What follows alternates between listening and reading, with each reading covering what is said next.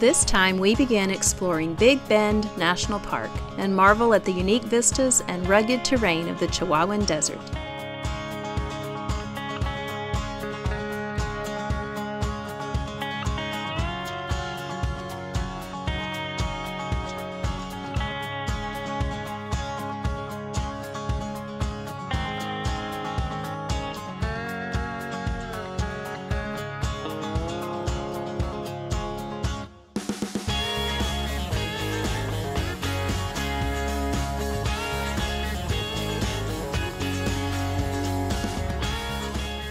Well, Texas is cold.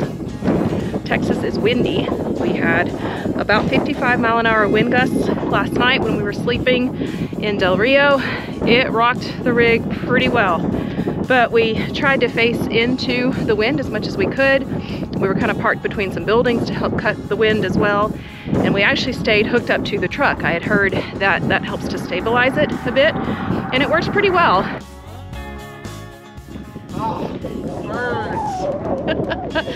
I don't know, I think somebody must have fed some birds some X-slugs. So we got to be sure to get as much solar power as we can, so he's up there cleaning. It's just a really interesting day.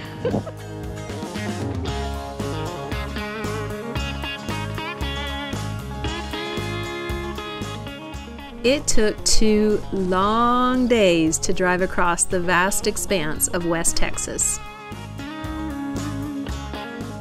A trip to Big Bend requires a lot of time on the road. You don't just happen to drop by.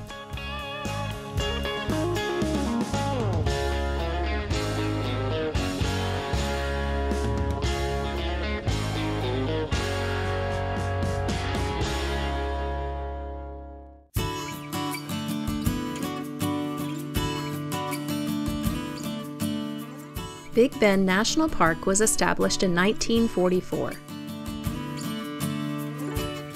It was named after a bend in the Rio Grande River, which creates a natural border between the U.S. and Mexico. The park contains over 800,000 acres, yet it is one of the least visited in the nation.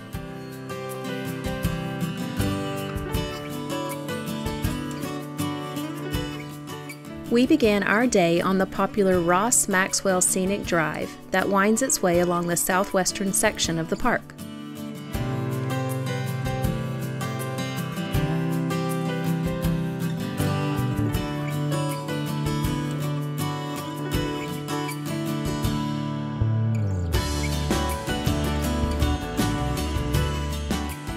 Over 100 years ago, Sam and Nina Nail, a couple, had a ranch here where they mostly farmed cattle, and they dug a well, put a windmill on it, and it would pump water from the well.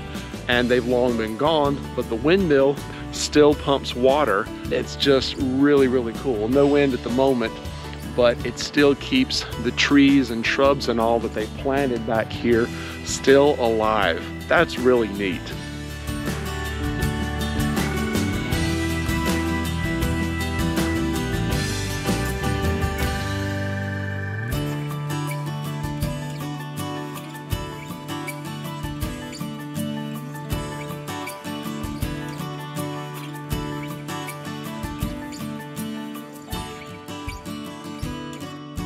This is a thorn. Where'd you get it?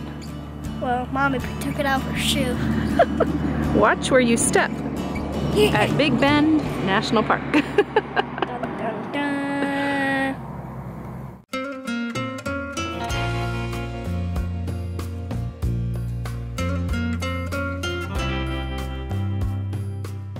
Beginning in the 1920s, sheep and goats were raised at the Homer Wilson Ranch.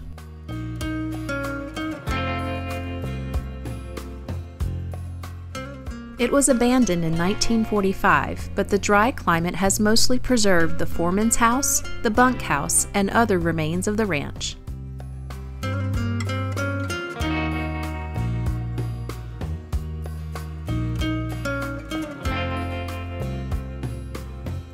Well, my first impressions of Big Bend, it's kind of a prickly place. You definitely got to watch where you put your feet.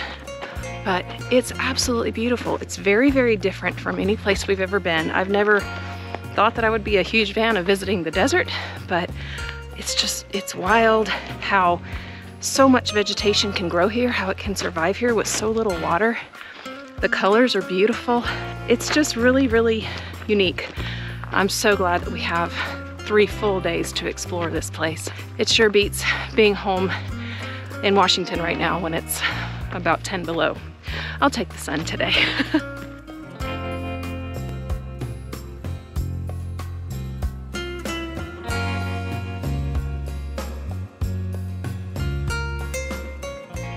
We soaked up the landscape along this solitary drive, stopping at every viewpoint.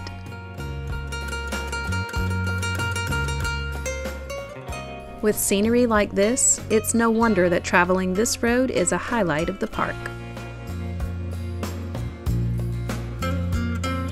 What have you got behind you? Mule's ears.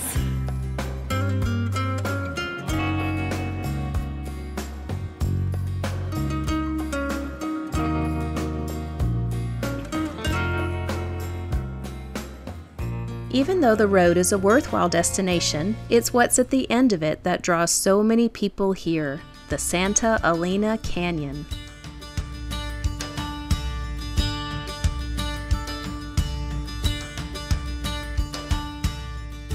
Here is the famous Rio Grande River, and right there, about 40 feet away, is Mexico. And the day is just awesome.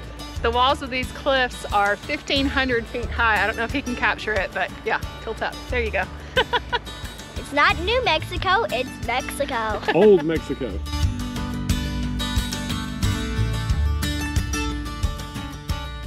At just under 2 miles round trip, this popular hike into the canyon crosses Terlingua Creek. It only climbs 80 feet in elevation, but it's all right here at the switchbacks.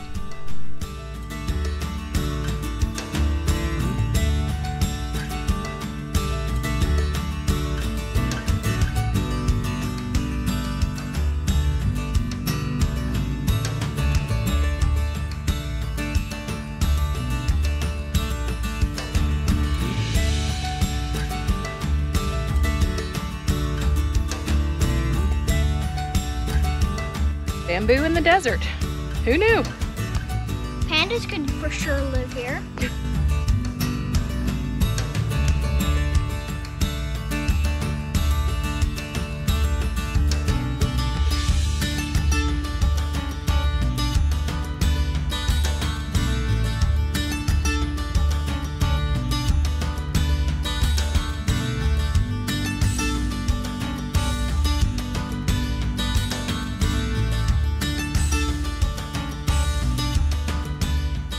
We definitely didn't expect to find anything like this in Texas. This canyon is incredible. I can see why it's one of the top attractions in the national park. We've seen more crowds here than anywhere else, but there's a reason for it. It's absolutely beautiful, and it's only what, 55, maybe 60 out there, but once you get in the canyon, the temperature drops 5 or 10 degrees, so it's cool here. If you have never planned to come to Big Bend, we highly recommend that you do it. We've only been here a day, and this has already got to be in our top 10. This is just a spectacular place. It's so different from any other national park that we've been to.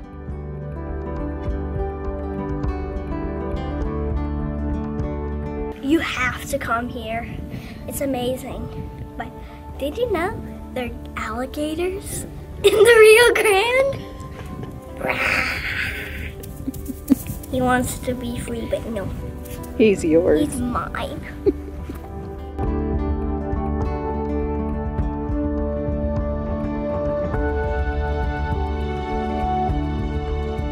So it's surprisingly really smooth because when the river rises, it actually erodes away at the rock. It's pretty cool.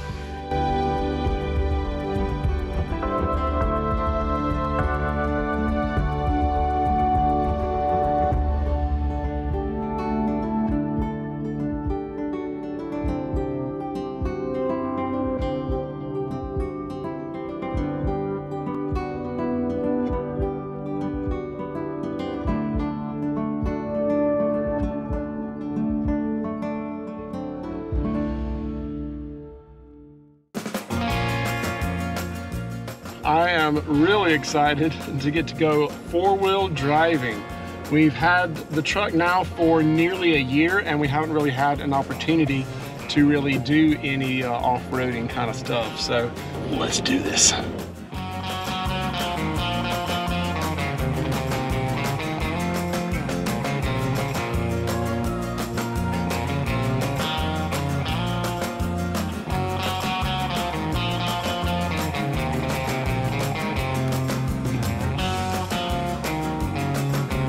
It's a Texas roller coaster.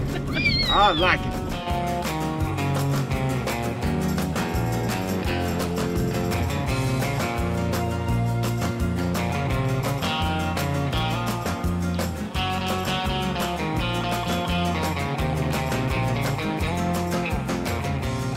For any of you that have watched our episode when we went to Alaska and we drove the road to McCarthy, I think this is a little bit worse in terms of the condition of the road, but my husband is not begging for regular pavement now. He's actually enjoying this. This is fun. It's very different being in a truck versus in a 24-foot motorhome. We're going a lot faster, but it's still pretty rough.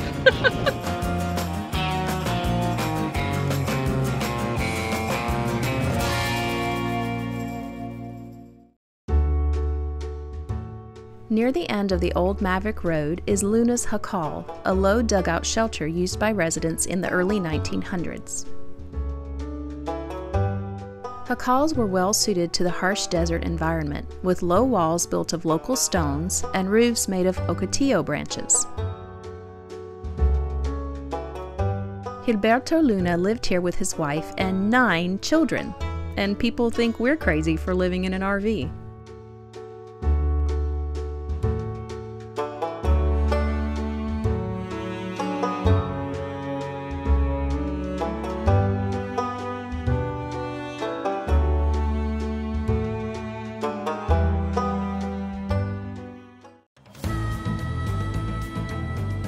Just outside the park is the old Terlingua ghost town. When large deposits of mercury were discovered in the area in the late 1800s, it grew from a sleepy little village to a booming mining town with over 1,000 people. After the mine was exhausted and shut down in the 1940s, the town was abandoned.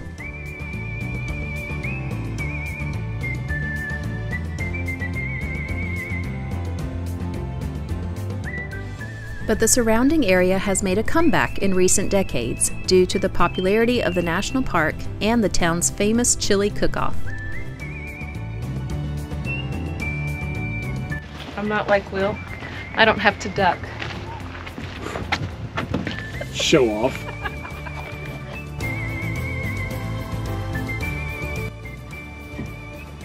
What's your problem? You bonked your head like twice already.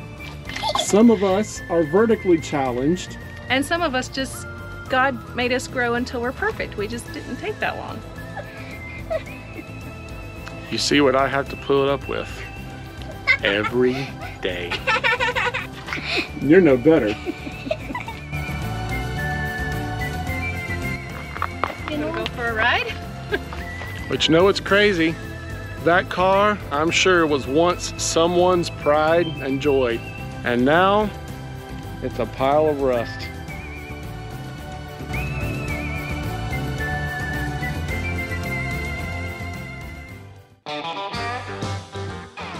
Well, the ghost town was really cool, but that is not the reason we came into Terlingua. We're here for some Texas barbecue.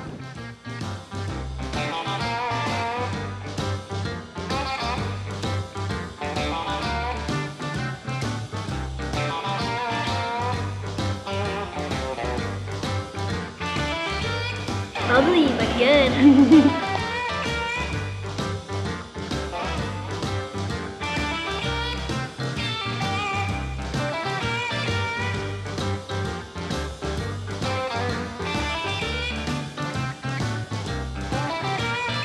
That is an excellent brisket. Good smoky flavor, and I love the spicy salsa.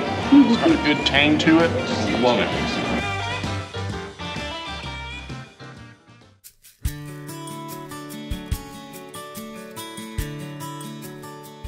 After a wonderfully exhausting day, we took in the late afternoon views of Terlingua.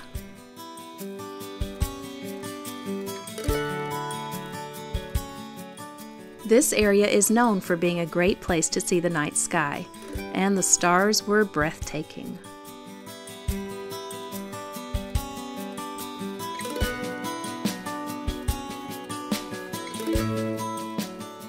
Driving to the Grapevine Hills Trail is a bit rough, but the trail leads to Balanced Rock, one of the more unique sites in the park.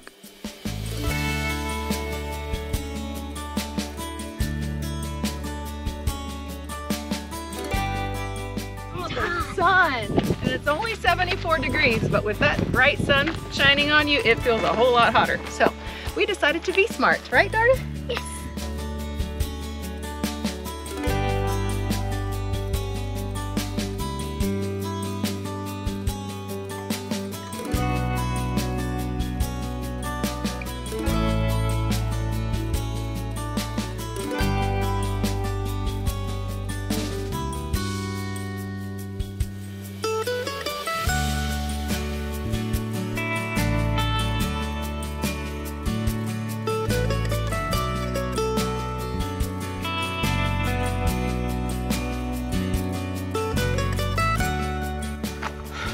Totally out of my comfort zone. You're doing great though.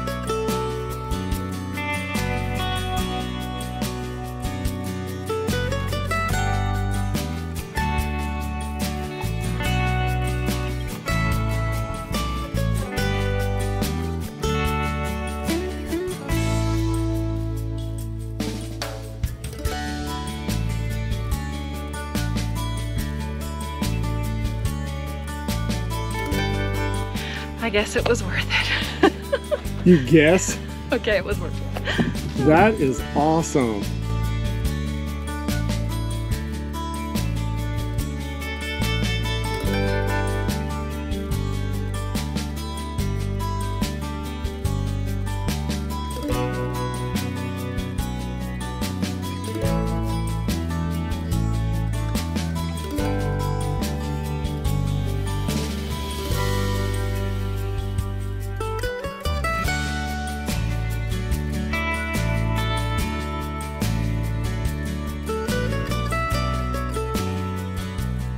So the Balanced Rock up at the top of this hike is really cool to see, but the entire hike is amazing. Even if you're a little unsure of yourself through some of the rock climbing and scrambling you have to do to get up to the Balanced Rock, it's still worthwhile to come in here and do the hike up to the rock scrambling point. It really has a feel for something you would find in one of the Utah parks, something like Capitol Reef or Arches or Bryce Canyon. It's not what you expect to see in Texas.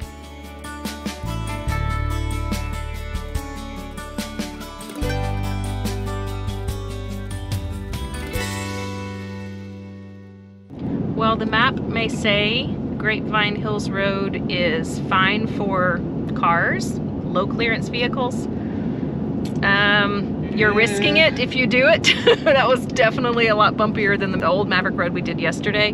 So just be prepared. Obviously, spare tire, emergency kit, plenty of water.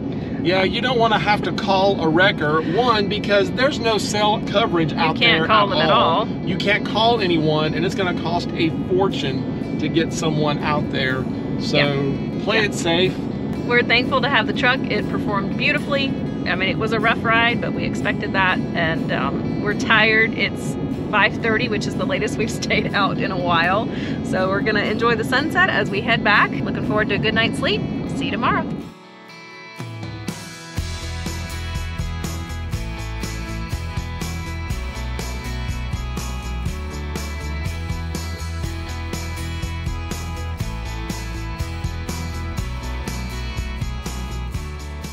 Big Bend is so big that we couldn't fit it all into just one episode.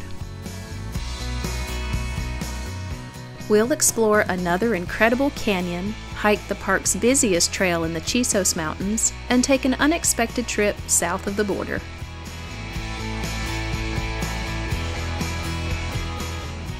And until next time, enjoy your journey.